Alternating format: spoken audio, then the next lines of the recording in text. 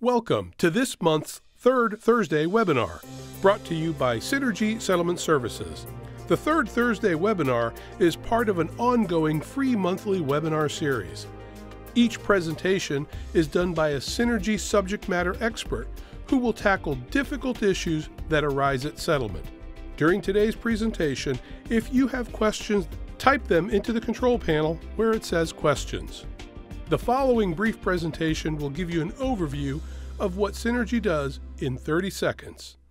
A trial lawyer's job isn't to know all the nuances, to know what it takes to keep Medicaid in place or SSI and preserve Medicare and comply with the Medicare Secondary Payer Act and resolve these complicated liens that may be present. So all of those issues are issues that the trial lawyer really doesn't have the time or the expertise to deal with. They need a partner that they can rely upon that can handle all of those issues, and that's exactly what Synergy is.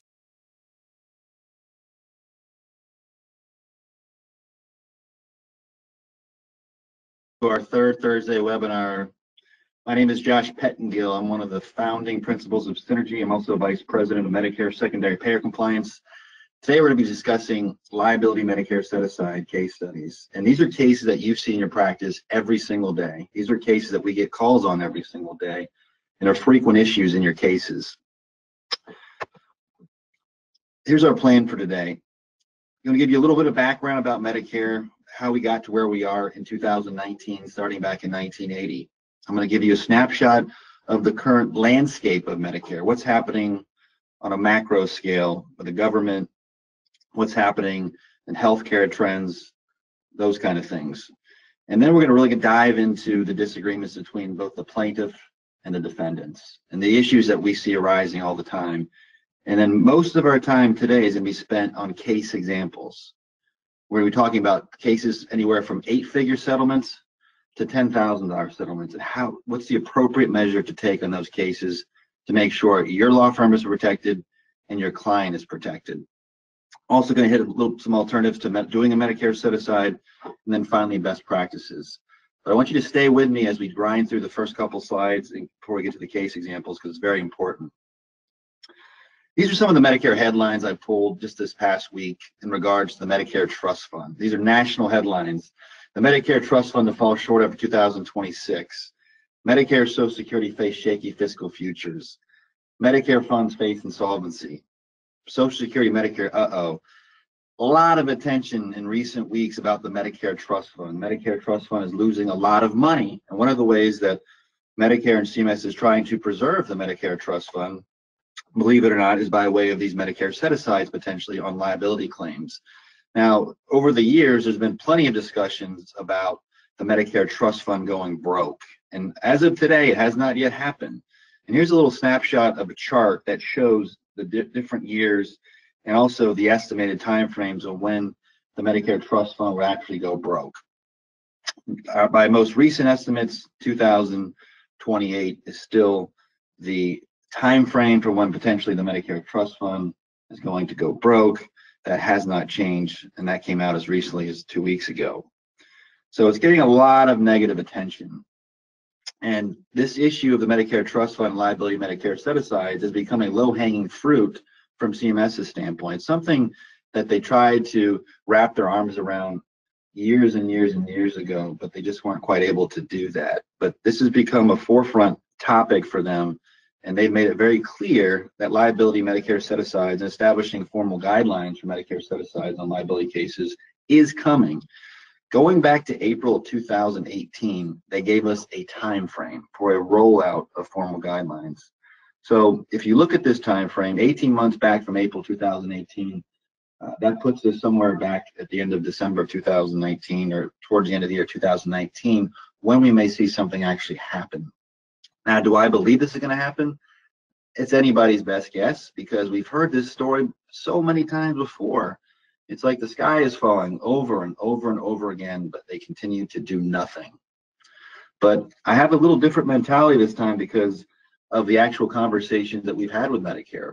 And we try to step in and advise Medicare, and we have been doing that for years and years and years on what's in the best interest of our clients, the plaintiffs, the whole plaintiff community, and the injury victims. if they're going to bring this to the market, if they're going to try to establish formal guidelines for this, we want to make sure that it's in our best interest of our clients. And we've been fighting this for years and years, saying you don't have the authority to do this, you don't have the wherewithal, you don't have the resources to do that. And thankfully, up until this point in time, you as plaintiff attorneys and trial attorneys haven't had this been formally introduced to you. That being said, it has caused disturbances in settling your cases. What I mean by that is because there's so much bad information in the marketplace, going back 10 years plus, we've started to slowly see these developing changes as far as what's happening practically. What I mean by that is these insurance companies, the defendants, have started to take a hardline position on whose obligation is to protect Medicare's interests, and they're also making it business to make sure that Medicare's interests are protected, even though, as you'll see here shortly, that it's really not their issue. It's a plaintiff issue. So last year, CMS called some informal meetings with select groups of folks and select stakeholders. And there was a series of 4 or 5 different meetings that included meeting with the AAJ, that included meeting with the largest insurance representatives in the country. That included meeting with the National Alliance of Medicare Set-Aside Professionals, which I am the former past chairperson of the Liability Medicare Set-Aside Committee of that group. So CMS opened their doors and said, sit down, guys. This is what we're thinking about. What are your comments? What are your thoughts? So quite a few years ago, they did this through the way of the public. What I mean by that is they opened the floor to anybody to make public statements and public comments in regards to some proposed rulemaking in regard to liability Medicare set-asides. And I'm proud to say that Synergy was one of the only firms in the country, especially the only firm on the plaintiff side, that actually provided feedback directly to CMS on this issue and said, look, again, you can't handle this, stay away from this, but if you are going to make this a priority, here's how it needs to be addressed. Okay, so here are some of the takeaways from those town hall meetings, and they've gone on record. This is not official, this is unofficial what they said, and this comes directly from the National Alliance of Medicare Set-Aside Professionals, which is the only group in the country dedicated to this industry, to Medicare secondary payer compliance. And they issued a bulletin last year that summarized the key talking points and the key takeaways of what Medicare is thinking.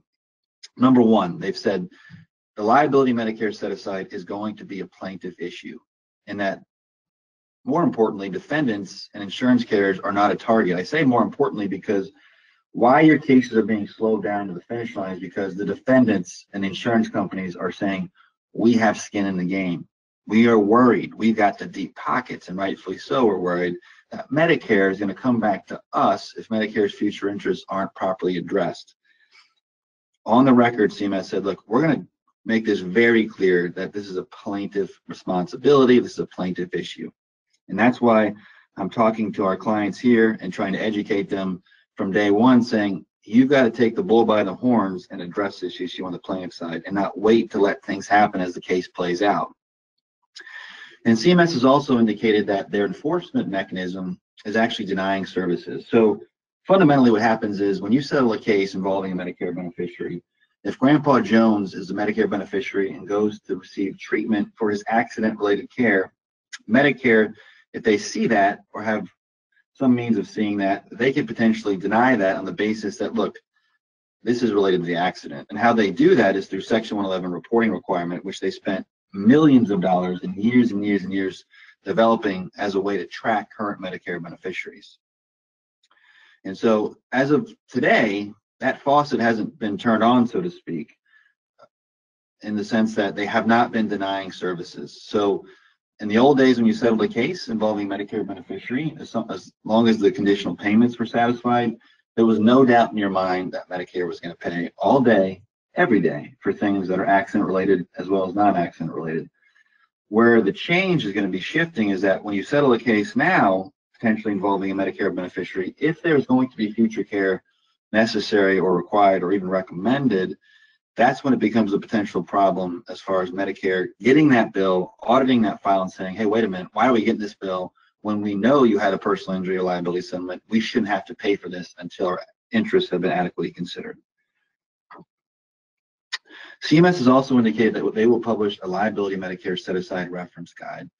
So last year, going back almost 2 years ago, there was an invite-only group that of about 12 to 13 people that spent multiple weekends going through what's called the Workers' Compensation Medicare Set-Aside Reference Guide. It's essentially the roadmap for handling Medicare set-asides in the workers' compensation space. It gives you a guide to how to prepare them, when to submit them, how they should be administered, all those things, when they're appropriate, when they're not appropriate. That guide only exists in the context of the workers' comp space. But CMS said, look, when we establish and introduce formal guidelines, we're going to supplement that with a liability reference guide. And I'm proud to say that we have worked directly on this Medicare set-aside liability reference guide to make suggestions to them, even going as far as editing the entire workers' compensation reference guide they have now to say, look, if you're going to take this to liability, here's how it's got to be. Now, whether or not they actually take any advice or any recommendations to heart of what us or any other plaintiff trial lawyer groups suggest to them is yet to be seen. And I know when AAJ met with CMS, they left very frustrated after that meeting, in the sense that it seems like Medicare is never just going to truly understand liability cases. And hopefully, again, they will take our recommendations to heart and actually, if they do this, do what they were told. So here's Medicare's basic positions. Whether it's right or wrong or indifferent, it all goes back down to the Medicare secondary payer law. This passed in 1980, and this was the law that says anytime there's workers' comp, no fault, or liability insurance, Medicare doesn't want to be stuck paying the tab, essentially. So from Medicare's standpoint, I'm summarizing clearly, but from Medicare's standpoint, if your client, Joe Smith, gets a settlement for $100,000 and $50,000 of that is earmarked towards future medical care, from their standpoint, it's like double dipping, in the sense that we shouldn't have to pay if there's this other pot of money that's out there that exists. So this is the only law that exists out there. There's no mention of what a Medicare set-aside is or what it does or how it works. But anytime CMS makes a reference to liability Medicare set-asides and the mechanism for enforcing this issue, it always goes back to the Medicare secondary payer law. Some of you may have seen this slide in my other presentations. It's a staple for me because it's so true. And what Medicare's position is, it says, this is the face you make when your friend invites you out to dinner and tells you they forgot their wallet. I can't tell you how many times I've been at a dinner or lunch and the check comes and somebody's diving underneath the table, or they run to the bathroom and say they forgot their wallet. That's exactly how CMS acts. If there's another wallet at the table or another pot of money available, they want that pot of money to be paying before they pick up the tab. And by the way, if you don't know who that person is in your group or network, you are that person.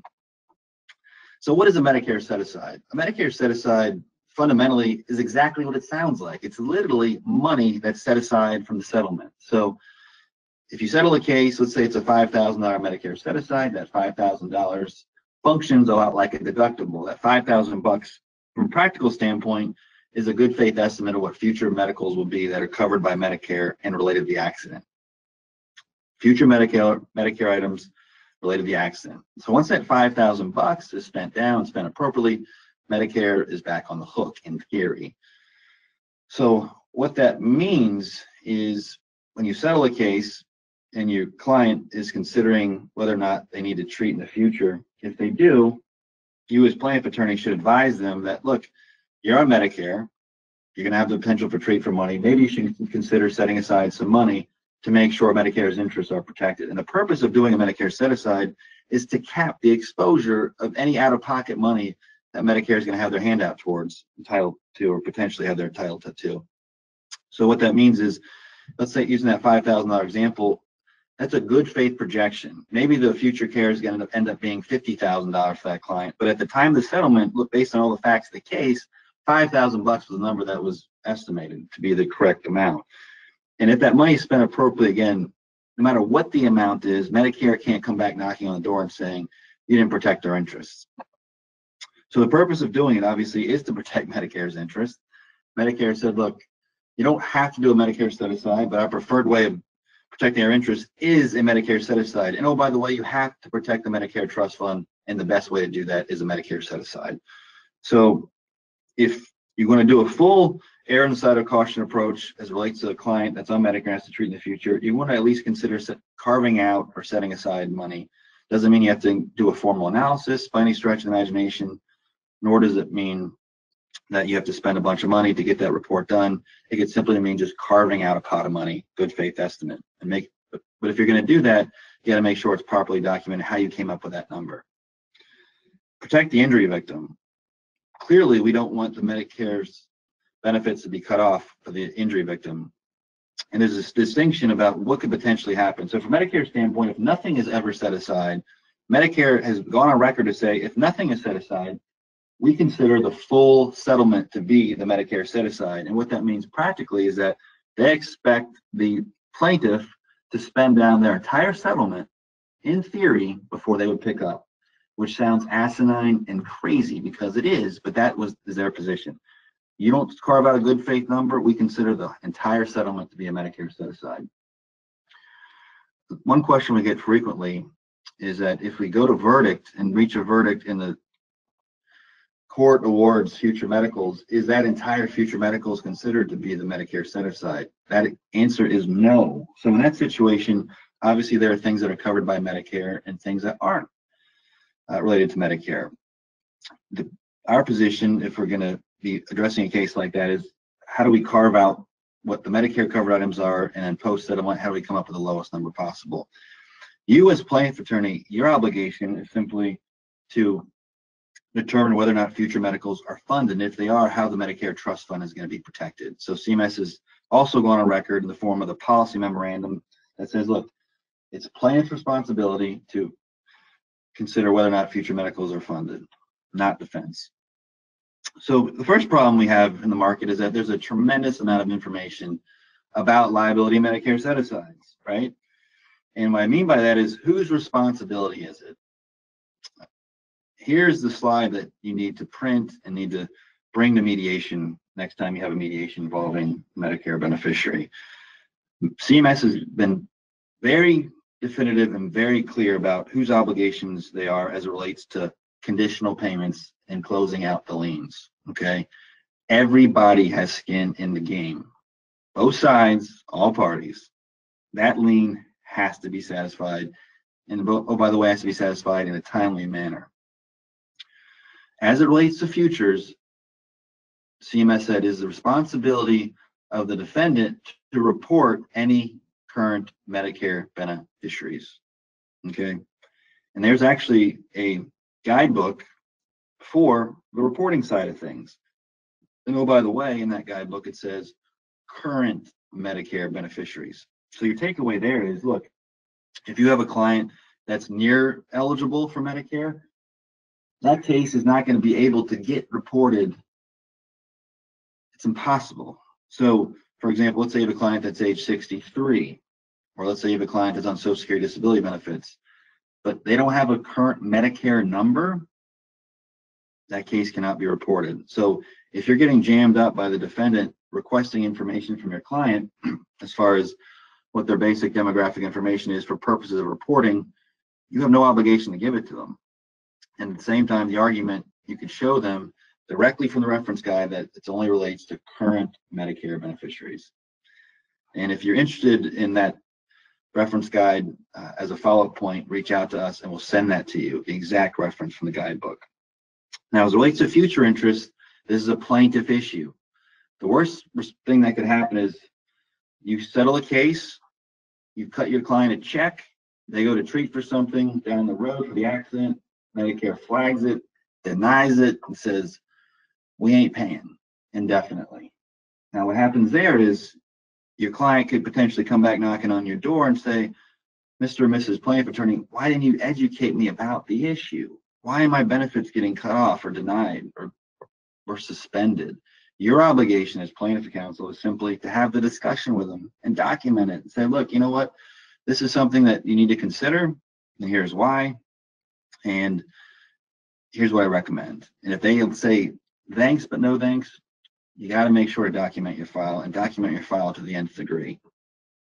That's all you can do. It's almost like a special needs trust for clients that are on Medicaid. The only way to preserve Medicaid eligibility is to establish a special needs trust. At the same time, you can't force a special needs trust on your client, but you can offer it to them so they don't lose their Medicaid eligibility. Same goes for Medicare set-asides. Here's a recent case example on a Chicago case, and it was an $18 million settlement where there was a giant Medicare lien. So obviously Medicare was going to be aware of the settlement. It was a catastrophically injured man who was in a vegetative state. Now, after reaching agreement, the plaintiff attorney, our client, received this letter. This is a terrible slide. I'm going to summarize it for you. In short, the defendant said, look, we have to do a Medicare set-aside. We have to consider Medicare's interest. And oh, by the way, we believe that should be at least $1.1 million. At least $1.1 million of that $18 million needs to go into a Medicare set-aside account. Okay. So after we looked at the case, reviewed the medical records, reviewed all of the facts of the case, we came up with a number of $156,000, which adequately considered Medicare's interest, which is a true cost savings of almost $1 million that goes directly in the client's pocket. Very proud of that we were able to do that. The takeaway there is you can't rely on the carrier to advise on what's best for your client, ever.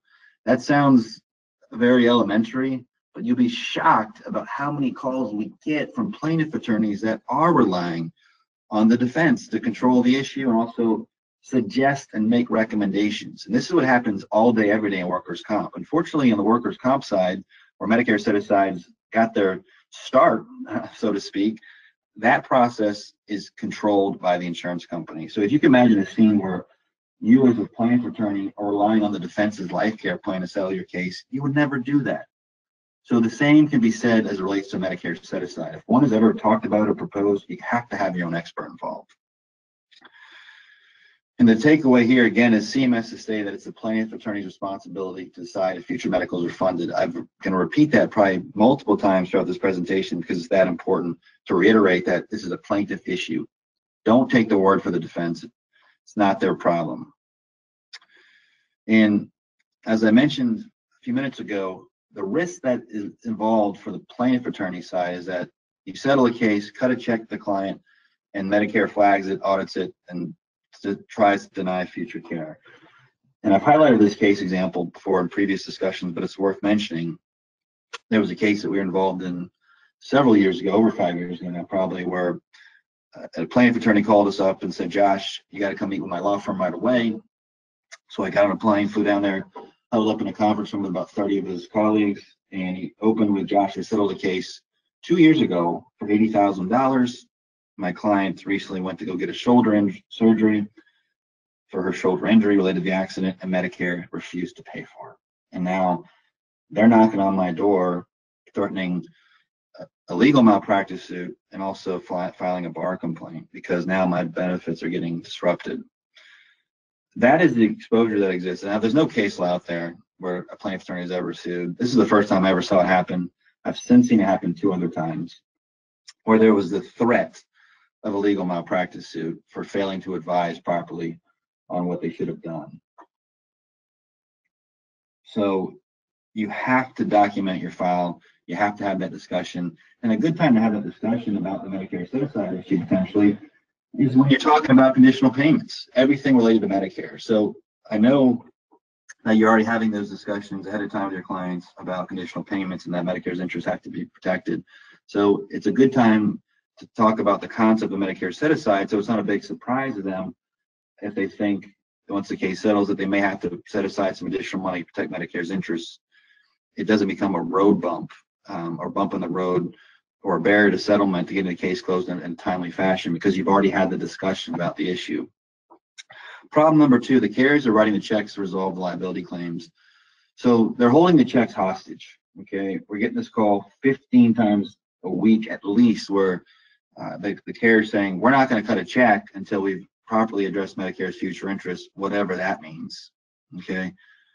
And to go along with that, the other problem is that these carriers, these defendants, when they're trying to force a Medicare set-aside on our clients, it's usually getting introduced at the 11th hour, and it's also getting introduced improperly. And this slide really encompasses and encapsulates what their position is. They're trying to literally jam a square peg into a round hole because they're so used to doing workers' comp.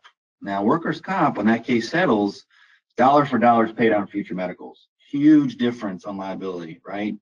Arguably, every single case settles for a reduced amount of the full value of the claim. Every case, no matter how big the recovery is, no matter how big the verdict, the judgment is, you can make the argument, present it to a court, present it to whoever, that your client is not getting dollar for dollar the full value of that case.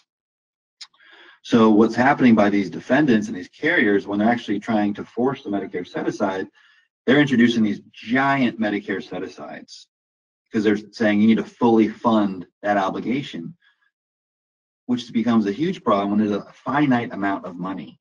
And it becomes a huge problem when there's no funds available to fund that Medicare set-aside. And we've had to go to court on behalf of our clients, had to get the judge's blessing to rule on the reduced Medicare set-aside. We've had to do that. Unfortunately, you don't want to ever have to do that. That's a last resort, because right now, Medicare is only reviewing liability Medicare set-asides on a case-by-case basis, meaning if you try to get Medicare's blessing on a case right now, a liability case, the odds are they're not even going to review it or approve it or even look at it. So, for example, if you have a case in California or a case in Florida, if we do a Medicare set-aside, a formal Medicare set-aside, prepare it and submit it to Medicare for their review and approval, we're not even going to get a response from them. So the de facto and default mechanism as a last resort becomes having the trial court or probate court or some other court bless the allocation of the Medicare set-aside amount. And Medicare is going on record to say they will honor that. In lieu of getting CMS approval, they will honor a court's ruling on that. So the other default option by the insurance company, I blogged about this recently, is that they want to get a letter from the treating doc saying that no future care is necessary. So Medicare has given us one exception or a get out of jail free card from doing a Medicare set-aside, and that's actually getting a letter from the treating doc, can be short and sweet on their letterhead saying, you know, at the time of this settlement, I don't see any future care necessary or going to be recommended to the best of my ability. That's what I predict. Okay, obviously circumstances change, but if you can get that letter, put it in your file, you can go on to the next case and not have to worry about it. And if you're interested, as a takeaway again, please follow up with us. We can send you template language to get that letter from the doc, because there's no suggested language for that. There's no downloadable template or letter that Medicare puts on their website, but we have that information if you're interested in doing it. The problem is, again, is that this ain't a one-size-fits-all scenario. There are situations when Medicare set-aside isn't the option. There are situations when you can't get a letter from the treating doc. So what are the carriers missing on this? Well, clearly they're not taking into account all the facts of the case. For example, caps on damages. What about the cost of procuring the case and settling the case? What about policy limits? What about contributing factors? Whose fault was it? Were there pre-existing conditions? All of these things come into play if you're considering a Medicare set-aside and actually doing one. And it can be very difficult to do that. And that's why us at Synergy as experts, in full disclosure, we have nurses and experts and consultants that all they do is review medical records and put together these reports. And we were the first firm in the country to say, look, you have to look at all these different facts of a case. You can't just fully fund a Medicare set-aside. And we've gone back to Medicare from day one and said that, look, this is a problem. This is a fundamental difference between comp and liability. And I firmly believe that they have not introduced formal guidelines because they have not been able to wrap their arms around this equitable distribution or reduction type analysis, or coming up with a fixed methodology for that. But the bottom line is all these things have to be taken into consideration. And if we're doing a Medicare set-aside post-settlement, the goal becomes, how do we carve out the lowest possible number that protects everybody's interests? Some of the mandated terms that we're seeing is that, I'm aware that no further medical expenses or drug expense related treatment I've received or will receive in the future will be submitted to Medicare. I understand that if Medicare is not protected, Medicare may cease all benefits. So basically, they're trying to tell your client, look, you need to sign off on the dotted line that you're not going to bill Medicare ever again, which is asinine because most doctors just by nature just send their bills to Medicare. So even if we do a Medicare set-aside, oftentimes what will happen is these providers, these doctors, even though they've been informed by Medicare about this liability Medicare set-aside issue numerous times throughout the years, they just are so naturally used to billing Medicare that those bills may slip through to Medicare. So you can never have your client sign off on something like this, but this is what they're trying to get your client to sign off on. And they also say Medicare may cease all benefits. That's not true. It's only accident-related benefits where potentially Medicare could deny something. I understand and agree that I would not make application just for your disability benefits. These are handcuffing your client's ability to better their lives and improve their lives. And shockingly, we've had clients that have had their clients, and I say clients, plaintiff attorneys had their clients sign these things. And one of the most common calls that we get is about release language. And they're trying to hook the plaintiff counsel in that it's their problem and that they should sign off on indemnifying the insurance company and take on the responsibility of protecting Medicare's future interests. Now, as I mentioned, plaintiff's counsel's responsibility is to identify whether or not future benefits are funded, but at the same time, they can't force their client to do a Medicare set-aside. So anytime you see "and plaintiff's counsel" written in the release that relates to Medicare, strike it out, get rid of it, and I encourage you to always push back on these type of release provisions so that you don't handcuff your client in any shape or form, or your trial firm, your law practice. Now, why are these things popping up? They're popping up because Medicare has been threatening for a long time that they're going to start fining the responsible reporting entities, which are the defendants, up to $1,000 a day. Now, up in this point in time, they haven't been enforcing anything, right? But a few months ago, CMS announced their intent to issue what's called a notice of proposed rulemaking on Section 111 reporting penalties. So this concept is being introduced again, that there will be formal penalties that are levied against insurance companies and defendants for failing to report in a timely fashion. So you have two schools of thought here, and this is what we see on a practical basis. Number one, you have those defendants that just never report their cases. They just don't. And you have the other opposite extreme where you have these defendants, these are responsible reporting entities that are rushing, as soon as you may have a tentative agreement in place, they're rushing to say the case settles. And that creates a huge problem. This happened last week on two different cases, one in California and one in Florida, where there was a verbal discussion about a tentative agreement and nothing was actually officially settled, but at the same time, the insurance company rushed to settle the case. Medicare triggered and kicked in the final demand stages. All of a sudden, the client's benefits were getting denied. And also on top of that, the interest started running on the conditional payment. So once Medicare issues their final demand, you have 60 days to pay that off when the juice starts running on that tab.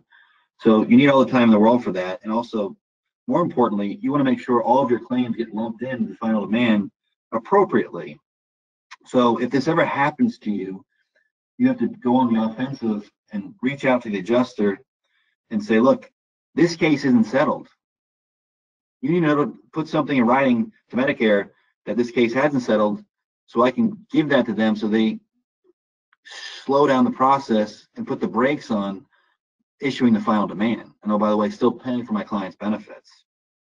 So in order for that to avoid that happening, what you can do is make it very clear about it's, and again, it sounds so elementary that whether or not we have official deal in place or don't have official deal in place. Now, I understand oftentimes you want to get a deal done quicker than others because of certain issues, but at the same time, there can be a trade-off there, and doing that, their Medicare benefits get disrupted.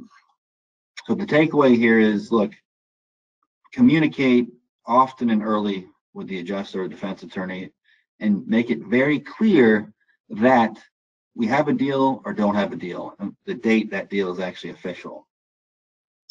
And we have some clients now, as another key takeaway, that before they even go to mediation, okay, this issue of release language is addressed, okay? They're saying, look, before we even get to the table to settle this case, I want to have draft language that addresses Medicare's interest. Now, they don't go openly say that, but that's the purpose of it, is to mine through that on the front end so that the Medicare set-aside at the 11th hour doesn't get introduced and dropped in your lap once the case is officially settled. Now, I'm not saying or suggesting to do that on every case, but on certain cases, it is worth the extra time involved to have agreeable release language prior to going to the mediation table. Here's a slip and fall case I want to talk about. That $100,000 settlement could be a $200,000 settlement, could be a $50,000 settlement. It's, you know, these are the bread and butter slip and fall cases that a lot of you are settling, and there may be a future surgery recommended. That client may or may not ever have that surgery. Medicare has a lien. The case has to be reported under Section 111. Medicare is going to be aware of that case. What do? Right? What do you do in these scenarios? So there are some firms out there and some companies out there that would say you need to do a full-blown Medicare set-aside analysis, pay a couple $1,000 for that. Oh, no, by the way, you need to submit that Medicare set-aside for review and approval to Medicare, which is, both of those statements are asinine. The review process is voluntary, and as I've mentioned previously, it ain't happening right now. It's just simply not happening. They're only reviewing large 8-figure cases for the most part, what we've seen. They're very difficult to get approved, just in that sense. But going back to this bread and butter case, if you want to err on the side of caution, you would explain to your client, look, if you're going to have this surgery, you need to set aside a good faith number to protect Medicare's interest. And maybe you have a doctor, it's very straightforward, that says, look, the cost of that surgery is $10,000. You tell your client, look, set aside some of this money in a Medicare set-aside, which means going down to the local bank, open up a savings account, and having that as insurance policy. And the Medicare set-aside really is insurance policy at the end of the day. And that's the approach we have with our clients, is look, a Medicare set-aside is an insurance policy. In all likelihood, Medicare is going to keep paying, like they have been. But if they don't keep paying, you need to make sure to have some money set aside so it doesn't cost you any extra dollars to you. So in this example, again, let's say there's a $10,000 future surgery recommended. We factor in procurement costs, and you factor in the full value of the case. Maybe it's a couple $1,000 that gets set aside in an account. And as long as you can properly document why that was set aside, it's still better than doing nothing. Again, my takeaway here is, look, you don't have to do a formal set aside on every case, but if you're worried about it, set aside a good faith number. Maybe it's a set percentage of the net recovery. Maybe it's 10-15% of net recovery. Maybe it's based on a recommendation from the treating doctors, but it's better than doing nothing. Document that your client did that, have them sign off on something stating they've done that, go on to the next case. This common working file is something that everybody that's a Medicare beneficiary has on them. And this is really what gives Medicare the ammunition to deny something potentially. So going back to Section 111 data reporting requirement, all that case information gets dumped into the common working file. So anything that's case related can be flagged potentially down the road. And a lot of people don't know about this common working file, but every single person that's on Medicare has a common working file. And now Medicare has actually gone on record to say that they're sharing this common working file with their Medicare Advantage providers, which potentially gives them the ammunition to deny something. I've never seen, over tens and tens of thousands of cases, a Medicare Advantage plan deny something up to this point in time. Medicare Advantage, we don't have time to go into today, but in short, it's really just a private health insurance plan. But Medicare now is sharing the common working file with their Medicare Advantage providers. Policy limits case. This is a situation, real life case, where there was a $500,000 settlement on a paraplegic, and the future exposure on this case was probably over 30 million total. We factor in economic, non-economic, easily over 30 with non-economics, but the economics alone are over 30 million. But unfortunately, there was only a $500,000 policy. There was $250,000 in liens, which they were able to reduce. But they, of course, the carrier tendered this policy immediately. It was a horrific accident. Very clear liability. They wanted to get the case resolved, not being on the hook for bad faith. And ultimately, when we got this call, we walked the attorney through this, the facts of the case, and we told them, look, there's just simply no money left over to fund future medicals. Therefore, there's no need to set aside anything. And there's a case called Sterrett versus Clebart, where Medicare interests were considered, adequately considered, yet there was no Medicare set aside. And it's a pretty large settlement, obviously. So the judge looked at all the facts of the case and said, it was a $650,000 settlement where a neighbor was having a party and the guy fell down the stairs and became paraplegic himself. It was a large consortium claim. The judge said, look, you know what? I've looked at everything and considered everything. There's just simply no money here to set aside. Therefore, there's no need to do a Medicare set aside. So in this particular case, we didn't do a Medicare set aside, but we properly documented the file to include in the release that there was no money left over to fund future medicals. We also put a damages paragraph in the release that said that both parties recognized the full value of this claim is much, much greater. And also we put together what's called a no MSA letter for their file, and an evaluation letter stating that from Synergy, an expert, saying there's no need to do a Medicare set aside. Ultimately, you got to have a process. And this is what your process is going to look like. Number one, determine if future medicals are funded. That's your trigger point, assuming you have a Medicare eligible client. Number two, educate your clients on the risks of failing to do anything. And number three, select the appropriate solution. Ultimately, it comes down to consulting with experts, advising your client about their responsibility, and then documenting your file. You can't force their hand to do a Medicare set aside, but you can give them options. And we can come in as experts and have these discussions with them to take that off your plate, make sure your trial firm is insulated, make sure your client's protected, let them make a decision. Now, if we're doing a Medicare set aside, our end goal is always the same. How do we come up with the lowest MSA or come up with no MSA and still be compliant with the MSP statute? And there are a lot of ways to do that. Here's a case example of how we reduced a liability Medicare set aside, where it was a policy limits case of $500,000.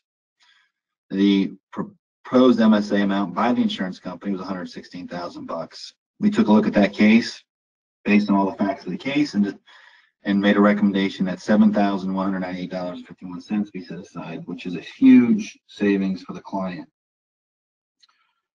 End goal, how do we come up with the lowest number possible? There are a lot of ways that we do that behind the scenes, and there's case law to support that. There's a case law named Benoit versus Nystrom, for those that aren't from Louisiana, which was the first case where a judge actually looked at all the facts of the case and decided that he was going to reduce that Medicare set-aside number down significantly based on all the facts of the case. And there's always room to do that post-settlement, in our opinion.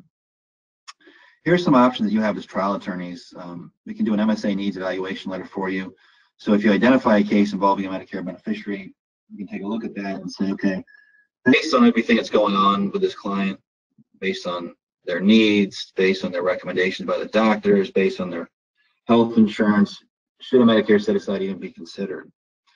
And surprisingly, more often than not, especially on the bread and butter cases, I call them cases that are selling for $100,000 or less, we're able to put together a no MSA letter for your file, so you have the peace of mind as a trial attorney that your client's going to be protected. Now, if Medicare ever audits the file, you've got a letter from us saying that you don't need to do a Medicare set-aside, and Medicare's interests have been properly considered, and here's the reasons why a Medicare set-aside was not considered.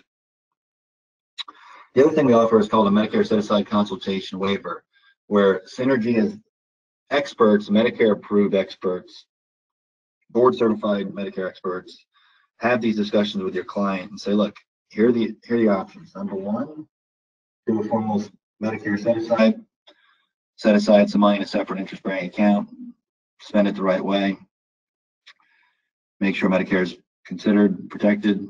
Or number two, you can do whatever you want to and take your chances. And if they say, Josh, thanks, but no thanks, we'll put together a very comprehensive waiver for the client to sign that says, you, the trial attorney, recommended they consider Medicare's interest, Doesn't say they recommended do a Medicare set-aside, but recommended they properly consider Medicare's interest. And they elected on their own accord not to do anything. You brought in a third-party expert who also explained this to them, and they still elected not to do anything. It's a very comprehensive waiver. You stick that in your file, you go on to the next case. Now, number three, third tier, is the full-blown protection of the Medicare set-aside allocation, or what I call Medicare set-aside analysis, where that involves our firm looking at all the medical records, maybe there's a life care plan, looking at all the facts of the case, coming up with a number that we recommend be set aside. Along with that, if you get us involved on any of these services, obviously we're going to provide recommendations and guidance to you on things like release language, on things like having discussions with your clients, the practical implications of these things. These are very important. All of that's included with the price if you're doing a full allocation. Medical cost projection. You may have situations where you don't have a client that's on Medicare or not ever going to be eligible for Medicare, where we can do a medical cost projection. It's very similar to a life care plan, where all benefits, all damages are quantified medically speaking versus Medicare covered and non-Medicare covered. It's a great way to establish damages on your case. In lieu of spending $20,000 for a life care plan, you spend $2,000 and get the same report. And it's based on a medical record review and sometimes a conversation with the client themselves. That's the only difference between the life care plan and the medical cost projection. There's no physical examination involved by our nurses. We also offer a Medicare set-aside trust solution. So if a client ultimately does set up a Medicare set-aside, they can decide whether or not they want to administer it themselves, or they can have a third party like ours or someone else that gives them a card that they show their providers and doctors. Those bills get negotiated, audited, they get paid appropriately. Appropriate county measures are taken for that account. Dealings with CMS are all handled. All that's under the same blanket of professional administration. It's very low cost these days. It used to be cost a fortune to get Medicare administration. Now it's very, very, very low cost. And we're the only firm in the country that offers a trust solution. So it offers the max protection for that client. It's an irrevocable trust where we have a professional trustee as well as a professional MSA administrator to make sure that your client is protected. I would also encourage you to take advantage of complimentary CLEs and MSA training, MSP compliance training for your law firms.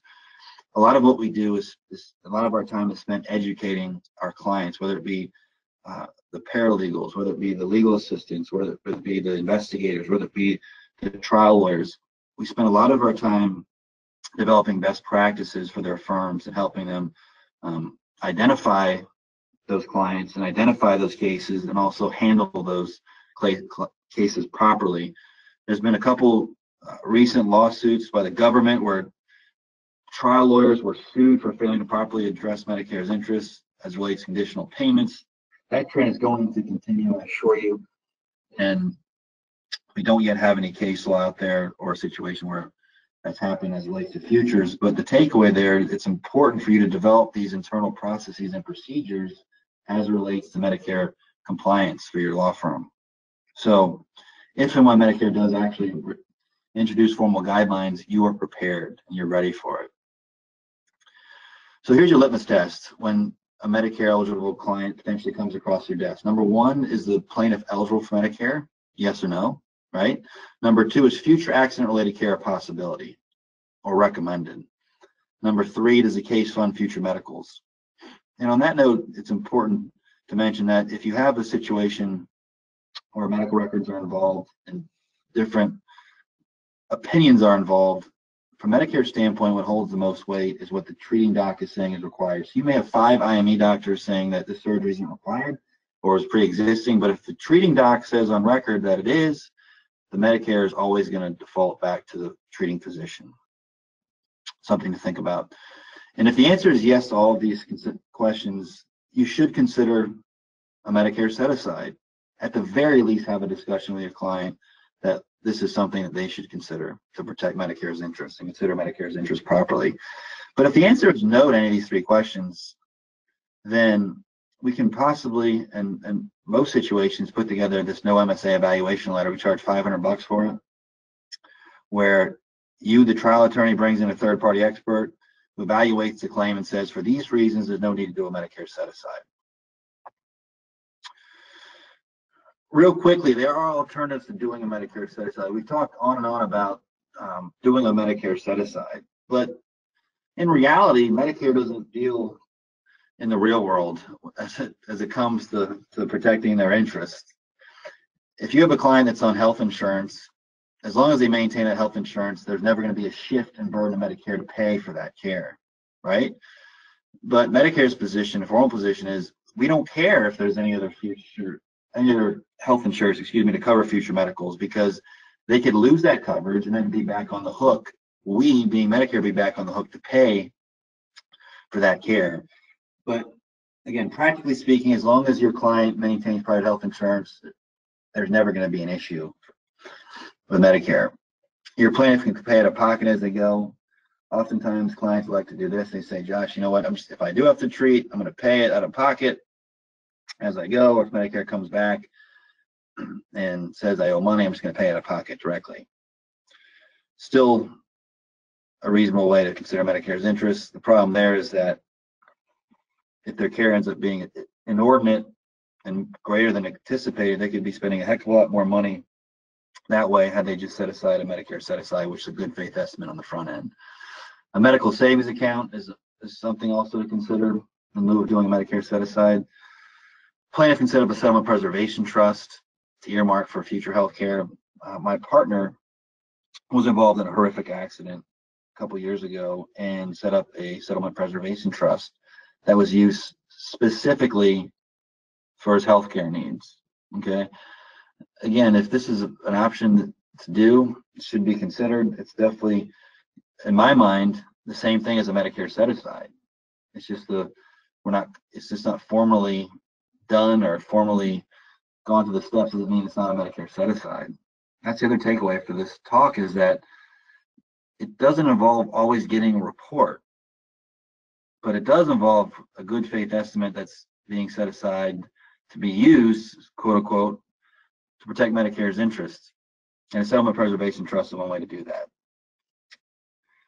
A structured settlement can be designated to fund future medical care. Again, instead of setting aside a formal pot of money, you have situations oftentimes where a client will elect to set up a structured settlement where we can assist in doing that for no cost to get the best price, best payout, the best company. And that's going to pay them a fixed amount per month or per year, that as that money comes in, if they have to treat, they're just going to use that structured settlement money to do that. All these are viable options to doing a traditional Medicare set-aside account. Best practices for you and your law firm: you got to start early.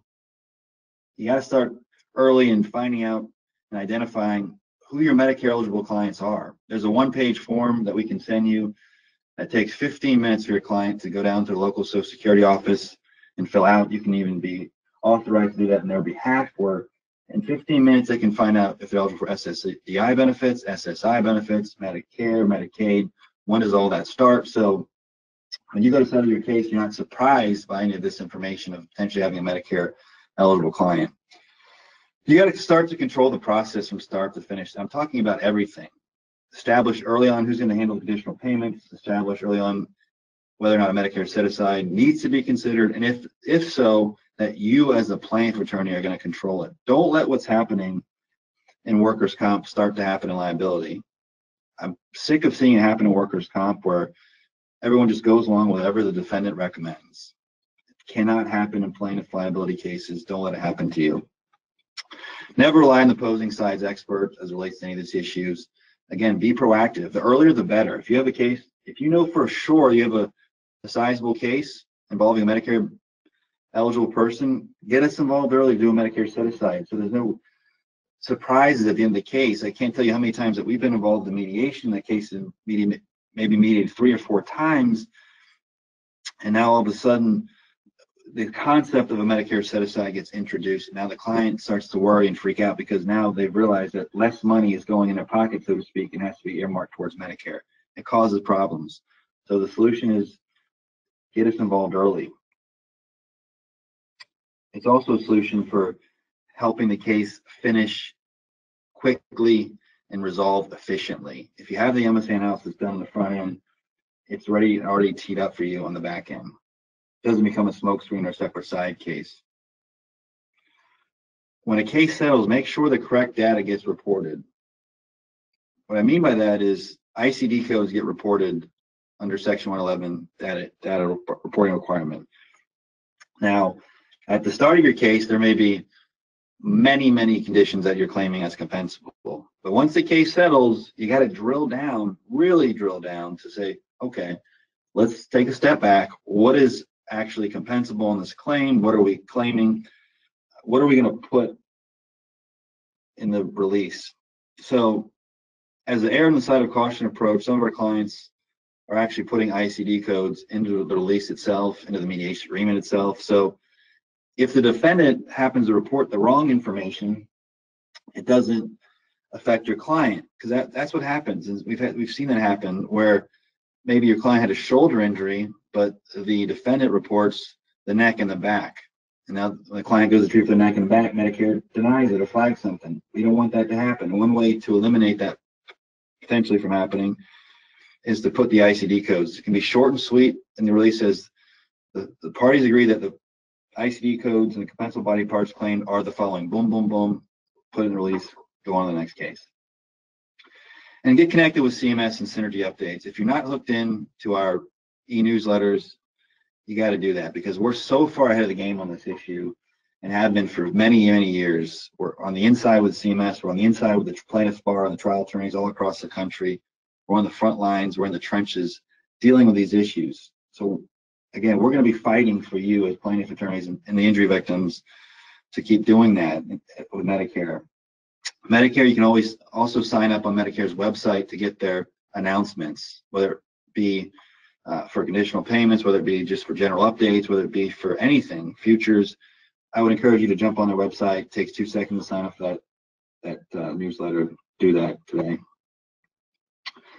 Here is our contact information. Here's my contact information. A lot of time is spent on the phone answering questions, and this is still going to be a very murky issue as we trudge through this for the next few months and see what happens with CMS. But I'm confident that you can all develop your own internal practices to fundamentally shift what's happening in the market, where you as plaintiff attorneys control this issue. It doesn't become a smokescreen at the end of the case. It becomes just a standard that plaintiffs control this issue, and Medicare's issues get dealt with quickly and appropriately. I thank you for your time, and I look forward to working with all of you.